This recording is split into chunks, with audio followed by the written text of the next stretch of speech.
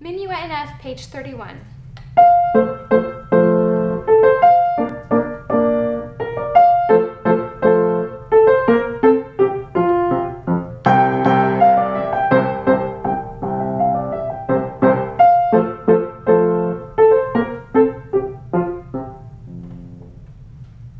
I did not play the repeats.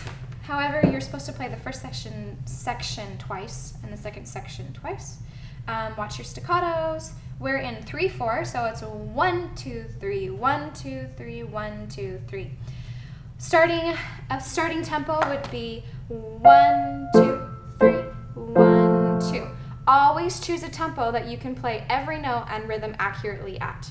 Do not choose a tempo that you're making a lot of mistakes. You're just going to end up wasting time and having to go back and relearn things. Also watch the rhythms on measure 9 and 10 at the second section. It's a little trickier than it looks, so maybe take that a little bit slower and learn hands alone.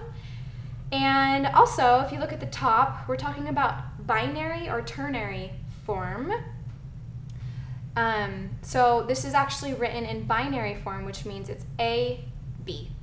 Ternary form actually goes A, B, and then back to A.